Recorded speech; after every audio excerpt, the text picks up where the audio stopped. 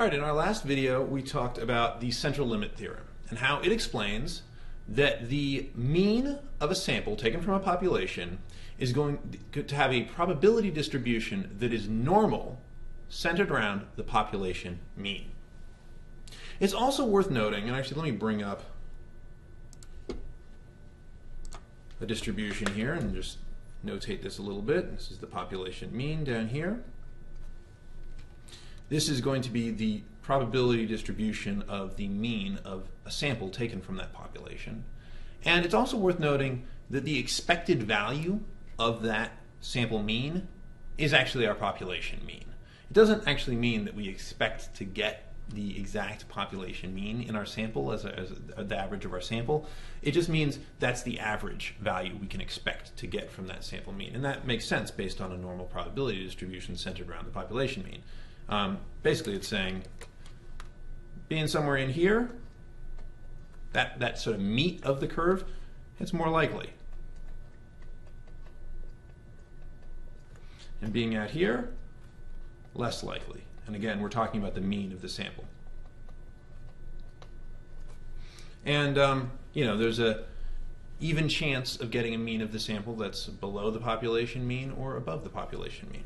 Another thing that we talked about was that larger samples tend to give more accurate predictions of the population mean. So let's use an example to illustrate that. We'll go ahead and look at, we've done this example before. Let's talk about the height of men in the US. I think we said the average was 70 inches and the standard deviation is 3 inches. So that's for the population of adult males in the United States. So there's an average height of 70 inches, standard deviation of 3 inches. So if we took one man from the entire US population and measured his height, we would expect to get a distribution that looks something like this. We're going to have it's going to be centered around, the expected value is still 70 inches, but we'd have probably a 95% chance, in fact we would have a 95% chance of being within 2 standard deviations of the mean. So 95% chance that we'd be within 64 inches and 76 inches. And but there's a halfway decent chance we'd be somewhere out there, like at 64 or 76. Okay, it would be a 2.5% chance in either direction, but hey, that's a chance. If we took a sample, what would the sampling distribution of if we took a sample of 10 men? What would be the average value of sampling from 10 men? Well, the chance of us getting out there at these far numbers like 76, let's say, 76 means 6'4". If you take 10 men from the U.S. population, what's the chance their average height is going to be 6'4"? Pretty low, unless you're taking a sample of like college basketball players or something like that. So we're much less likely to get an average. Even 2.5% would be way outside the bounds. There's no way we're anywhere approaching 2.5% likely to get an average of 6'4". So our average for a sample size of 10, we're going to use red for our sample size of 10. The probability distribution for that average is going to look something like this. And I can see we really need to extend this line here. What if we took a sample size, I realize I didn't actually write in our sample size, of 10. What if we took a sample size of 100?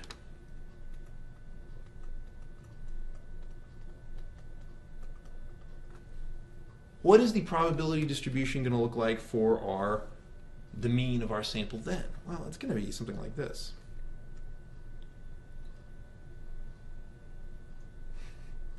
That went off screen. I did that on purpose. We're going to be really likely to be very close to 70 inches as the average for that sample size of 100. There is essentially no chance at all that we're going to end up with something like, I mean, there's no chance at all we're going to end up at a 74-inch average. No chance at all that we're going to end up at a 73-inch average. It's vanishingly small, is a term that researchers often use. So this is just to illustrate how larger sample sizes tend to be much more accurate predictors of the population mean. So this sample of 100 is going to be a lot closer, going to give an average that's probably going to be a whole lot closer to the population average of 70 than just a sample size of 1. So what does this translate to mathematically? Well, let's put a little, I'm going to make a sort of a mini table here to illustrate. We're talking about two things here, right? We're talking about taking an observation X, that's just one observation from the population, or we're talking about a sample and the average that we get from the sample. So this is individual. It's an individual observation, or we have a sample mean. All right, the expected value of an individual observation is going to be the average of the population. The expected value of a sample mean is also going to be the average of the population. But here's where things get different. The standard deviation for X is going to be equal to the standard deviation of the population. It's the same thing. It's the standard deviation of the population. But for a sample, the standard deviation of the average of the sample is going to be the standard deviation of the population, of individuals in the population, divided by the square root of n, where n is the sample size. In other words, as n goes up, the standard deviation of the mean of the sample is going to go down. And likewise, as if n is smaller, there would be less of a change to the standard deviation for the mean of the sample. But in any case, as long as your n is larger than 1, as long as you're taking a sample of more than one individual, you're going to have less of a standard deviation than you would get from just taking one observation from the population.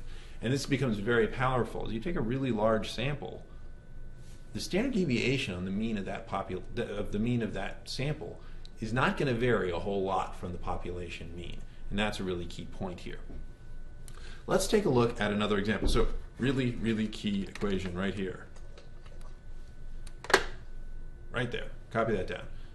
The standard deviation of the mean of a sample is the population standard deviation divided by the square root of the sample size. Let's look at another example to illustrate. In the last video, we talked about measuring Americans' internet usage, and we said 5 years ago we measured, so this is let's say 5 years ago, we had an average of 3 hours per week and a standard deviation of 1 hour. That's hardly a D. It looks more like an O, but you just have to bear with me. Didn't help. All right, so that's what we measured 5 years ago, and we want to update and see if there's been a change. We don't know. Maybe there's less internet usage. What did I say? 3 hours per week? This should be 3 hours per day. It's crazy. I mean, that's just really unbelievable. Are we living in the Stone Age? We don't know whether it's gone up, gone down, whatever, but we want to measure and we want to update our what we know about Americans' internet usage. So if we went out and just found one random person and asked them how much time they spend on the internet per day, and they said 3.5 hours, does that tell us enough to make an assumption about whether Americans' internet usage has changed? Now, you might just be saying right off the bat, a sample size of 1 is terrible. You can never really tell anything from a sample size of 1, and you'd basically be right. But let's just game this thing out and just to satisfy our curiosity. All right. So in our sample size of 1, our average, if we're assuming an average, our hypothesis here, our basic hypothesis, our null hypothesis, is that the average is 3 hours per day. What would be the chance, if that is true, that we'd see a single observation that would be at 3.5 hours per day? So here we have x equals 3.5, mu equals 3, and standard deviation equals 1. What's the chance that we end up out here, right? Well, it's pretty, we can just plug this into our handy equation for normal distribution and say 3.5 minus 3 divided by 1, z equals 0.5. We can go ahead and look that up in our z table. Let's do that now. We're looking up 0.5. So 0.50. And we get 69.15 as our cumulative distribution, right? So I really didn't leave myself enough much room here, but whatever.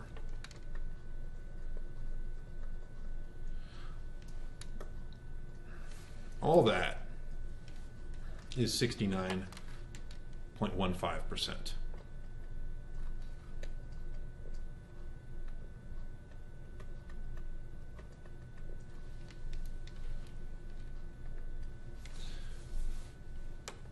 What does that tell us? Does it tell us much? Okay, let's keep thinking about this. Now, we wanted to know what were the chances that we had changed from an average of 3 hours, right? So really, what we want to know is what are the chances we would have gotten that far away from the mean, if this is in fact true. If in fact 3 hours is the average, what are the chances we'd be 0.5 standard deviations in either direction or more?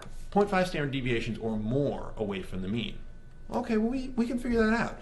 Actually, the thing to do here is to say, well, okay, if everything less than half a standard deviation away, sorry, I think I said 3.5 standard deviations away. What I meant was 3.5 hours. In other words, 1/2 of a standard deviation from the mean, since our standard deviation was 1. What does all this represent? Well, this represents 30.85%. It's just too sloppy. I got to fix this. Sorry. 30.85%. So there'd be a 30.85% chance we'd be that high, that far above the mean or higher. But we're really interested in knowing just what are the chances we'd be this far away from the mean in general, because we don't know. It could internet usage could be higher or lower. So I'm going to draw over. We really need to know what's the chance that we were 0.5 above or 0.5 below in terms of standard deviations, or our z-score, same thing. And so this is also going to be equal. This is also going to be equal to 30.85. So it's the same thing multiplied by 2. We get something like approximately 62%. And that tells us, okay, what does that 62% represent? It represents the chance that we would be this far away from the mean or higher based on a single observation, right? We went out there, we asked somebody on the street, we said, we wanted to know, do the internet habits from 5 years ago still hold? Is the average still 3 hours per day? We went out and asked one person, and they said, I spend about 3.5 hours on the internet per day. What are the chances we'd be so far away from the mean that we'd be a half a standard deviation from the mean based on one ask? Well, it'd be like 62%. Which is not, what does that tell us? It tells us nothing. 62%, I mean, that's likely, basically. It says, oh yeah, that's kind of what we expected. Something around there, Now, if they had said, I spend 20 hours a day on the internet, well, that would be cause for rethinking things. We're like, maybe this guy is crazy. Or maybe it means that attitudes have changed a lot because he's like 17 standard deviations above the mean. Granted, one person is hard to measure by, but it would be sort of telling. But let's actually switch this up a bit. Let's I'm going to go ahead and erase some of this, give myself some more real estate.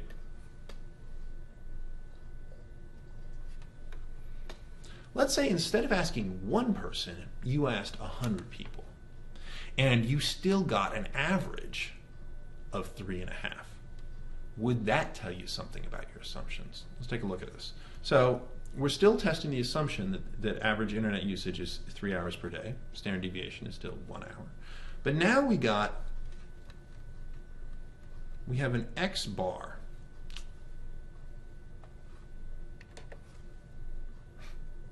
Okay, that's just going to have to do. We have an X bar of 3.5. Meaning, you know, the average of our sample is 3.5. We have an N of 100, which means that the standard deviation of the mean of our sample is going to be standard deviation divided by the square root of n. And therefore, since our standard deviation was 1, and the square root of n, in this case 100, square root of 100 is 10, we're using a standard deviation for the mean of our sample of 0.1. So what does that look like?